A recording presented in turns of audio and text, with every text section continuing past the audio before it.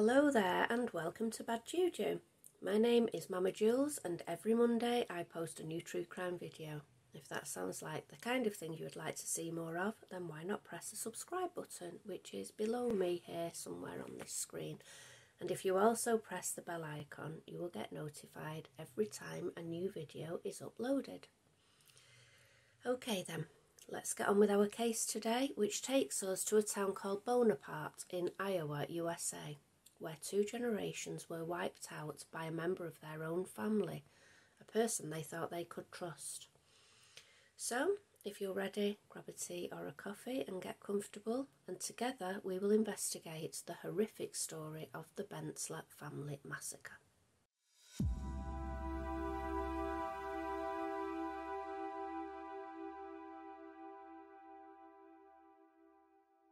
John Bentler was born on February the 25th, 1984 to Michael and Sandra Bentler. He was the eldest of 4 children, having 3 younger sisters. His sister Sheena was born in 1988, followed by Shelby in 1990 and then Shaney in 1992. Sean and his siblings grew up in the city of Bonaparte, Iowa, and attended Harmony High School. All 4 children were described as being good athletes, and they were all members of the track team. John's father Michael had built the family home in Bonaparte himself. Michael and Sandra owned Mount Hamill Lumberyard and also went on to own Mount Pleasant Lumberyard. The family were very successful financially. While studying at Harmony High School, Sean met his closest friend Keith Gratz. After graduating high school in 2002 during the summer break, Sean and Keith moved into an apartment together in Quincy, Illinois, so that they could attend the nearby John Wood Community College. However, according to the official college records, Sean dropped out of college in the November before the end of the first semester, as he and his then girlfriend, Nicole Pickard, were expecting their first child. In 2002, Sean and Nicole's daughter, Chloe, was born. Sean found it difficult to provide financially for his daughter, as he struggled to maintain a steady job and often worked a job for a few months before moving on to a different one. Sean got a job at the Home Depot in Quincy, where he worked for a few months. However, he was always broke and was eventually asked to move out of the home he shared with Keith for not paying rent or contributing towards the bills. The next year, in 2003, Sean moved back to the family home in Bonaparte to work with his dad in the family lumber business. Whilst he was working there, he made very good money and seemed to have a natural flair for designing and building houses. However, Sean lacked the motivation and the hard work ethic needed to make a go of things, and eventually he quit the job and ended up moving back to Quincy in 2005. He moved in with 2 friends, Anthony Logson and Travis Holder, into a house share. He got a job with Lowe's for a while and then ended up working as a car salesman. However, he wasn't doing well at all, and he was always short of his rent and couldn't pay his bills. At around the same time, Sean began dating a girl called Lexi Leslie, and a couple of months later, Lexi became pregnant. Sean fathered a second daughter named Ava Lee Leslie, who was born in 2005. Sean had no job. He was behind on his bills and rent and now had 2 children to support. Things were closing in on him and he needed to find a way out fast. He decided to do the unthinkable and hatched a plan to murder his whole entire family, leaving him as the sole beneficiary to his family's fortune. In the middle of the night on the 16th of October, Sean took one of his roommate's vehicles belonging to Travis Holder and drove the 1 hour 20 minutes to his parents' home, arriving at about 3:30 a.m. He let himself into the house and then took a shotgun from the basement. He knew where the guns were kept, as himself and his dad Mike used to go hunting together when Sean was younger. From here, he walked to his 17-year-old sister Sheena's bedroom where she was sleeping. She had a bedroom in the basement.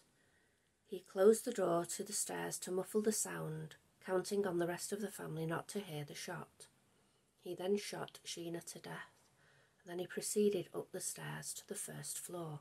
He then went to his parents' bedroom, where he shot his mother Sandra in the jaw. The bullet went through her face and exited the other side of her jaw, but it didn't kill her. Mike woke up and he managed to get out of bed, and he tried to wrestle the gun off of his son. Sean hit Mike in the head with the butt of the rifle before shooting him, once in the leg and once in the head, killing him.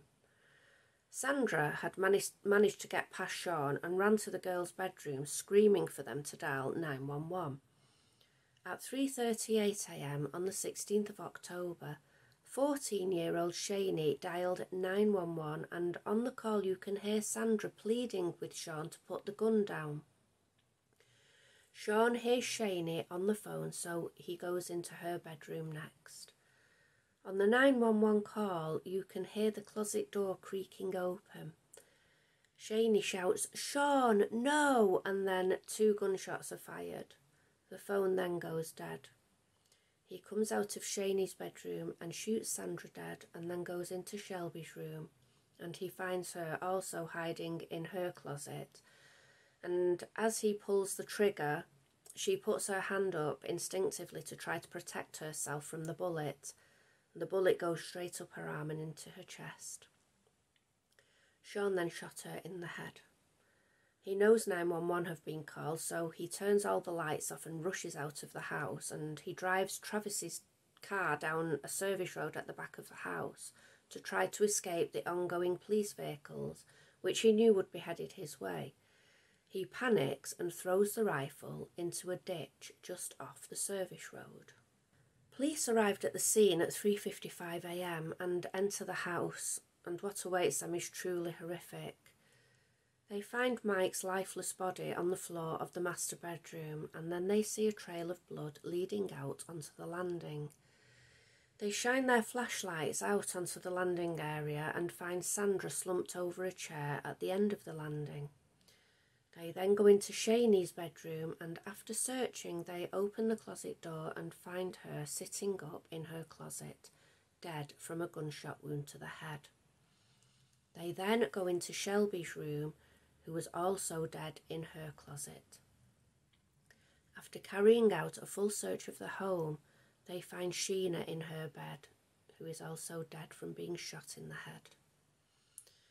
Sean had returned home to Quincy, and at 10:15 a.m. of that same day, he was arrested on totally unrelated charges for unlawful possession of marijuana and drug paraphernalia. He had been due to appear in court on September the 19th, but he didn't show up, so a warrant was issued for his arrest. He was only being held on minor charges, and he needed $1,000 to post bail. He rang his best friend Keith and asked him to bail him out, and according to the phone call, Keith said Sean was freaking out and wanted to get out of jail fast. This was because he knew it was only a matter of time before he was apprehended for the murders he had just committed hours earlier. It was found that Travis's vehicle had been used to travel to the Bentler family home. Travis said he had last seen Sean sitting on the sofa at 1:30 a.m, and then he went to bed, and he said when he woke up again at 6:45 a.m, he saw Sean in the apartment. But when he was getting into his vehicle to go to work, he noticed that the petrol gauge was on empty, and the previous evening, when he had parked it up, there was more than a quarter of a tank of fuel. During the trial, which took place in May 2007, the defence argued that there wasn't enough time for Sean to leave the apartment after 1:30 a.m, drive the 1 hour 20 minutes to his parents' home in Bonaparte, Iowa, murder his entire family, and then return home to Quincy, Illinois, before 6:45 the following morning. But it was found that this was not the case, and that in fact it was totally possible. Sean Bentler, 23, was charged with 5 counts of first-degree murder for the deaths of his parents, Michael and Sandra, and his 3 sisters, Sheena, who was 17, Shelby, who was 15, and Shaney, who was 14.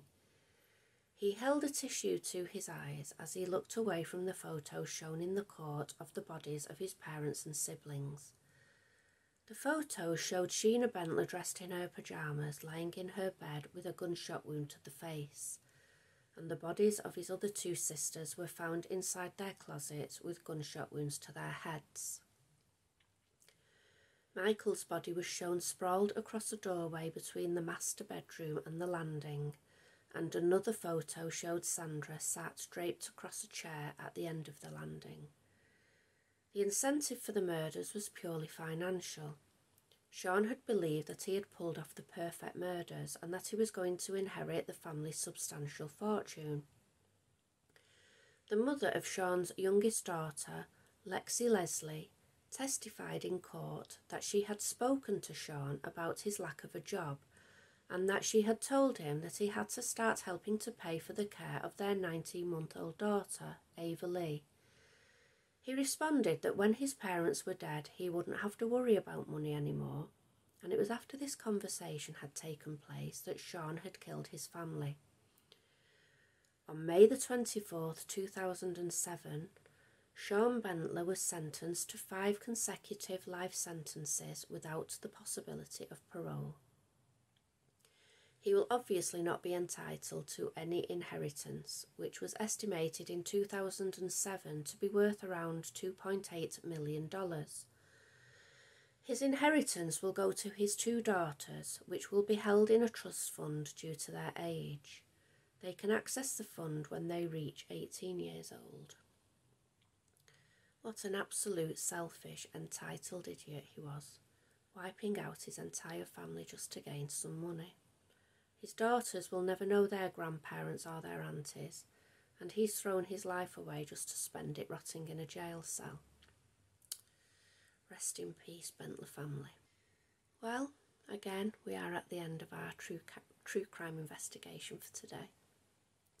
But I hope to see you all again very soon for our next one. In the meantime, stay safe, look after one another, and love to you all.